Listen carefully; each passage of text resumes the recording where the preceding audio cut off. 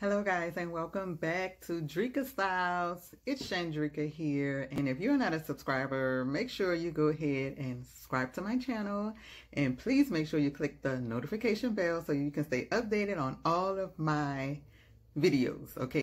Okay, so now I want to talk to you guys about having a family meeting and why that's important. But yeah, you just have to discuss all of the things that you want your family to be in your family meeting. It's so important. And if you have to have one a few times a year, because we do have one, maybe at least twice a year, sometimes it's 3 times a year, whenever you feel that there's a shift going on with your family or a major change happen in your family, like you really have to come together and see like how this is going to affect you all. Like we grow from time to time, and you just get lost sometimes in who you are and people just thinking you're the same person. And so when, say, if Edison say, oh, you, because I know you usually like this, I'm like, I don't like that no more. I'm like, oh, that's not my love language no more.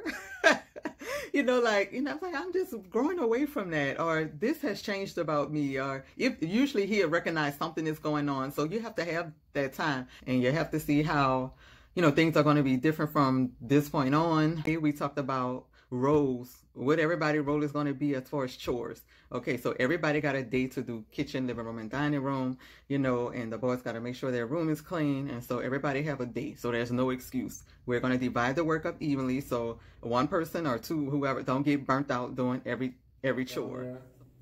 Y'all need to make sure y'all keep that down there clean. So should we have like aside vacuum days for them? Yeah, y'all can. Okay. Chose, why are you smiling? This dude. Alright, what else? So that's going to work. Everybody have a laundry day. And yes, we do make, even Josiah, he's 7, do his laundry. We all do our own stuff. They're just independent now. So there's a lot we don't have to do because we just raised them that way from birth. Yeah. So it makes it easier for us, and they just independent. So we love it.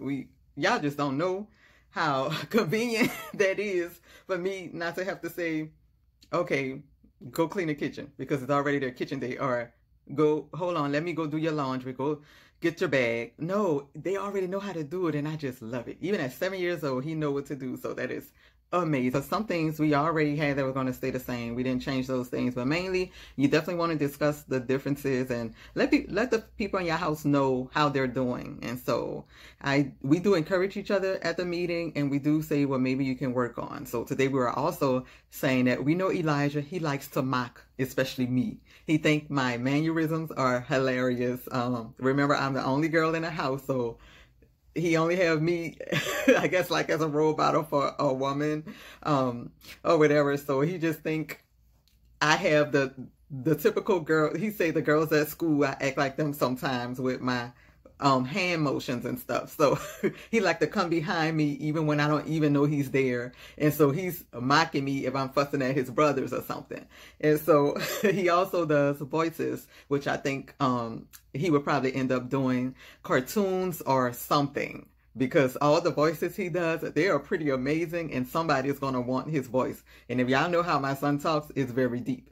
So I know God is going to use his voice. He don't have that voice for a reason, but he can do all kind of voices. So it's just funny. And I was telling everybody at the table, when he is doing that, don't shut him up, because I know that's going to be like used for God's kingdom one day, or for movies, for whatever it might be. So, and when Josiah is just cracking his jokes, we already know that he is the most joyful person in the world. And so we know that too, he'll probably either be on TV down the line, guys, a comedian, I don't know, even a magician. He loved to do these things. I don't know. He just be so smooth with it. And even the stuff, as parents, we know his little magic tricks, and he might just hold 2 pennies in his hand, put it behind his back. He might either drop it and then the pennies gone or whatever. And we like, whoa, look at that, and really encouraging him, because you never know. Everybody is not going to have a 9 to 5. Josiah might want to be a clown at the circus, because that's how he act around here. And we have to let him know that's okay. People need entertainment. People will need you and whoever God has created you to be, And so I know most people would be like, a clown, but yeah, whatever their purpose you know, is we're going to support. So, and, you know, Isaiah is our, he's our artist. He's our flipper. He's always tumbling around here. And he does so much more, but he's also an encourager. He loves to pray, and he really loves to encourage people. Will love on you.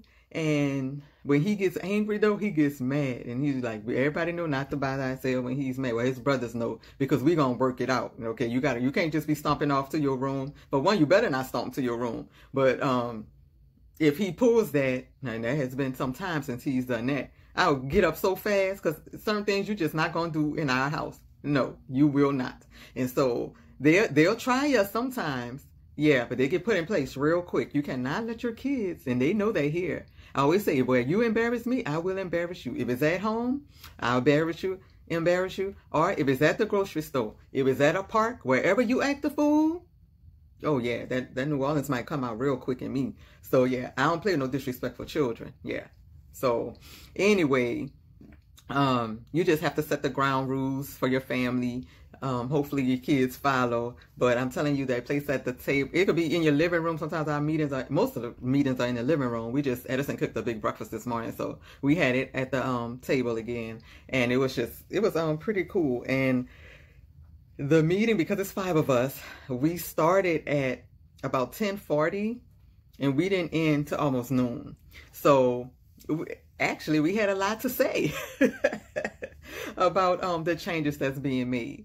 So yeah, we just give everybody a chance to voice their opinion. It's just good to hear, once again, just like the dinner table, where the kids are coming from, and what they're thinking, and lots of encouragement, because we didn't get Josiah's report card, but Elijah, we had to just tell him over and over how proud of him we were. He has been trying with that chemistry class last year. He could not get an A or B in that class for nothing, and that really discouraged him. And he had physics, and last semester he had a C, and he was trying his best to bring it up. So he had 2 A's and 2 B's, because you know he's in high school, only take 4 classes, and he got 2 A's on his report card and 2 B's, and so he got a B in that physics, and he was so proud of himself.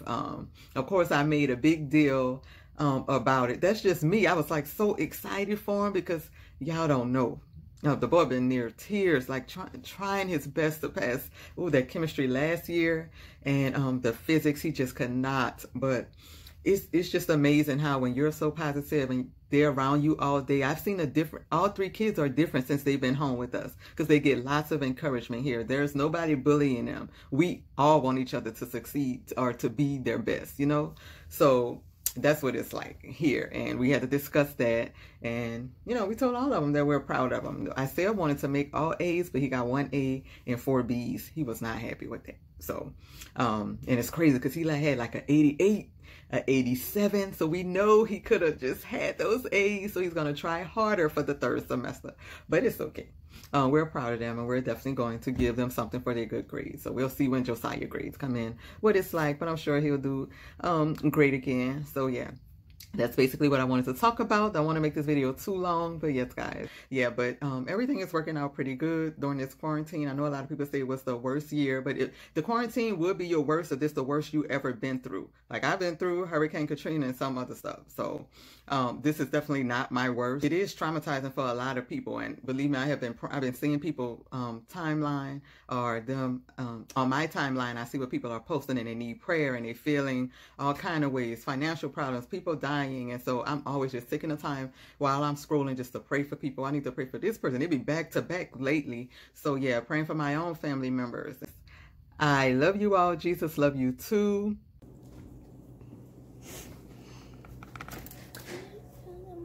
Thank you. You're welcome. Huh?